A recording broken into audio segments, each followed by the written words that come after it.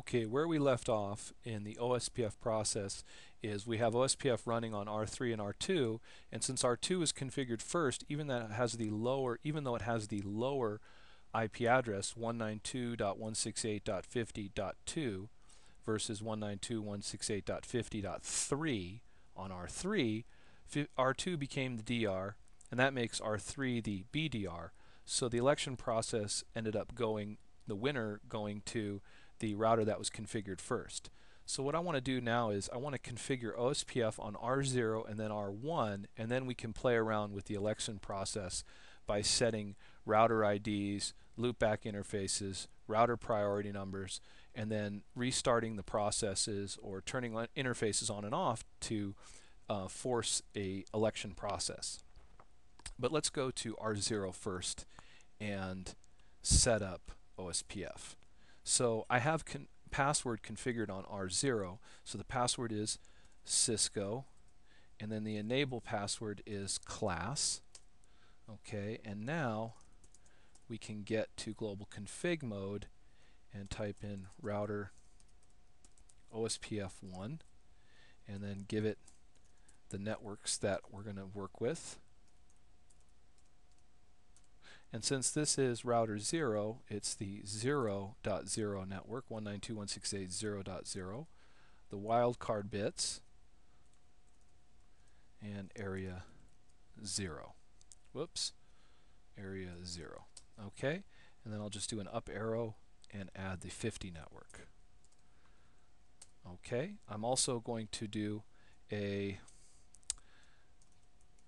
passive interface for the interface going out to the local area network. Alright, that was that command right there, passive interface FA0/1. Notice we got messages that we had two adjacencies added, OSPF neighbor relationships established as soon as packets were exchanged, hello packets were exchanged, we were able to see those, right? And okay, perfect. Okay, so we have that done. And we'll just do it with this last router, R1, also. Now with R1, I don't have passwords configured, so we can go right in, get to global config mode, type in our router OSPF command 1, right, and our networks, network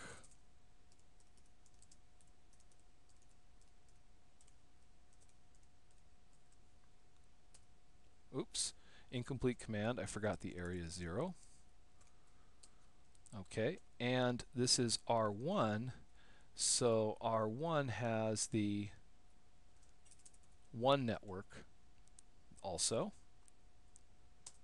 Okay, now I've put in network 50 and network 192.168.50, which goes right here, the 50. Here's the 1. But I'm not going to have this 200 network participate in OSPF because it's pointed to the ISP, and the ISP router here is not participating in OSPF. So we're not going to send OSPF this way. So I don't put in the network command for that network. Also, I can even put in a passive interface command for that. So passive tab interface FA0/1. And I don't have to put in a passive interface command for the serial interface because I didn't add it as a network, right? I didn't add the 200 network, so it's not sending OSPF packets out of that interface anyway. But what I do have is a default route going this way, right? R1 has a default route going this way, and these routers do not know about that default route. So let's see if we can distribute that default route using OSPF. So once again, I'm in router OSPF1. I'm going to put in a question mark, and you can see there's the default -information command. So I'll type DEF tab default information, then a question mark, and then the rest of the command is originate.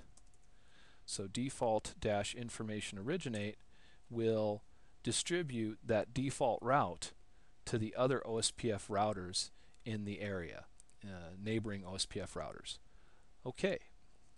Notice in here, when I did the question mark, we've got the we have also a router ID command here where we can set the router ID for the OSPF process and basically manually configure the router ID for the router. Now, what is the router ID on this router? All right, we'll just go here and we'll do show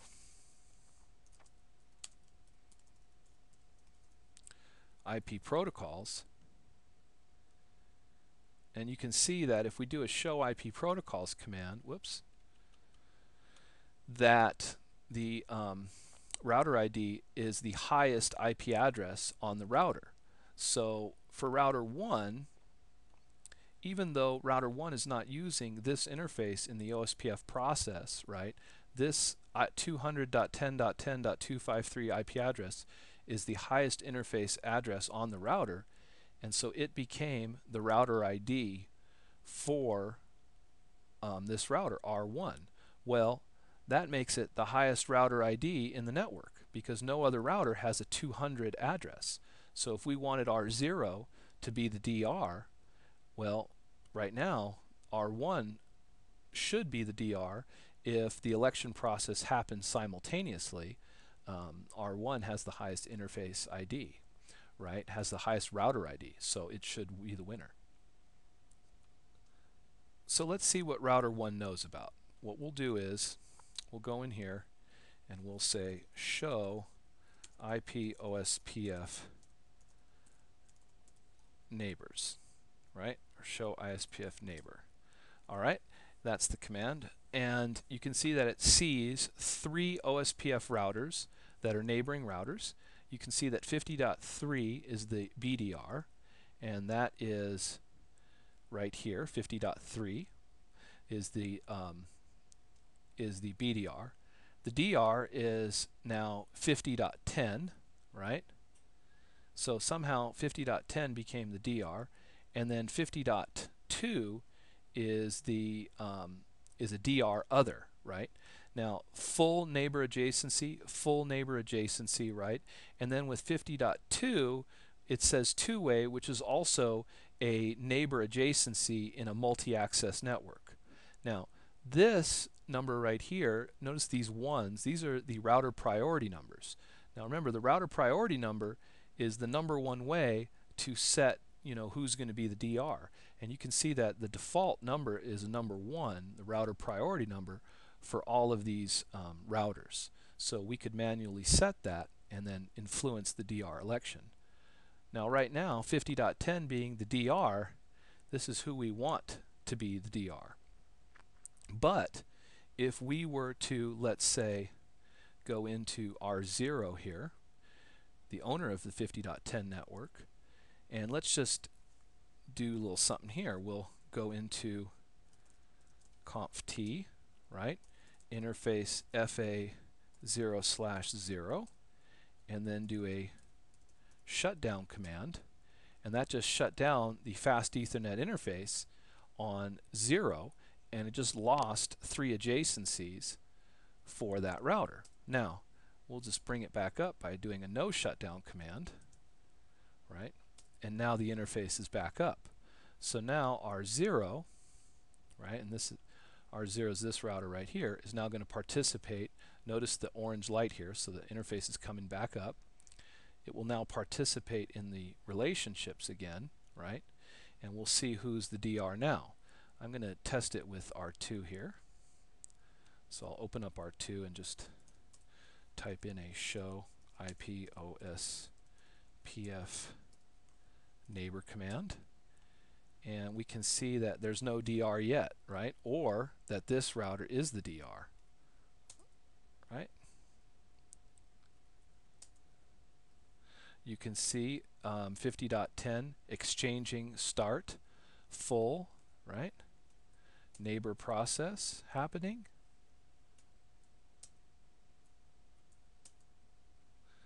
And let's see here. I'm going to test it with R1 also.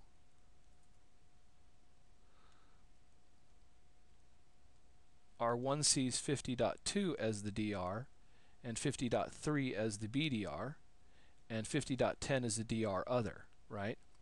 So the process is going a little funky.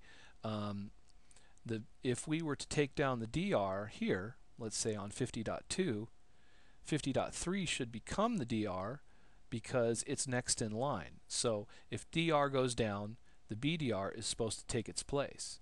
And I'm not sure if that happened exactly from before. Let's see if it happens this time. So on 50.2, we'll go here. I'm just going to very easily go here and take down the interface like that. And then I will put it back up, right?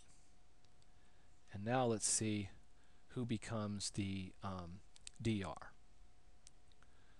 We'll test it from R0. So I'm clicked on R0 here. And we'll do a command to test it. Show IP OSPF neighbor. All right.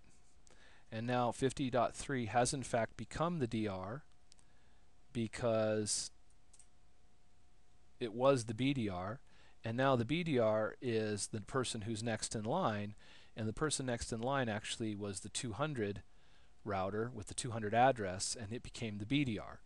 So it's safe to say that the highest router ID is winning because the 200 address became the BDR, right? And of course the DR became whoever was next in line. So if this interface was to go down on this router, then the router with the highest IP address eventually becomes the DR based on interfaces going up and down and situations like that. Now, we need to manually configure who's going to be the DR and make sure that that's in place so that our router with the most processing power, the most RAM, the newest router, the most robust router is the one that is the DR, so it's the one that has the job of handing out link state packets on the network. So we eventually want it to be this router right here. So we need to influence that process.